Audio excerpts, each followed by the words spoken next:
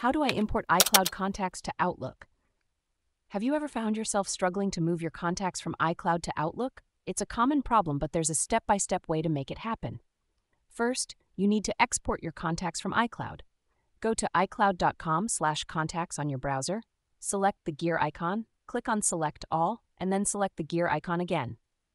Choose Export vCard to download the vCard file. Now, you have a vCard file, but Outlook uses CSV files. You'll need to convert the vCard file to a CSV file.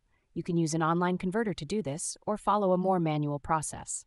For the manual route, open File Explorer on your PC, go to your Contacts folder, and choose Import. Select vCard VCF file, and import the vCard file you downloaded from iCloud. For each contact, you'll need to click OK to add it to the Contacts folder. Once you've added all your contacts, go back to the top of the File Explorer page and choose Export.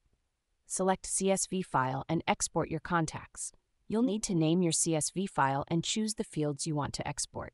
After converting your contacts to a CSV file, open Outlook in your browser. Go to the People page, select Manage, and then Import Contacts. Browse for your CSV file, select it, and click Import. This process might seem a bit tedious, especially if you have a lot of contacts, but it's a reliable way to get your iCloud contacts into Outlook. If you're looking for a more automated solution, you can also use third-party services that sync your iCloud and Outlook contacts in both directions, ensuring any updates are reflected in both accounts. So whether you choose the manual route or a sync service, moving your contacts from iCloud to Outlook is definitely doable with a few simple steps.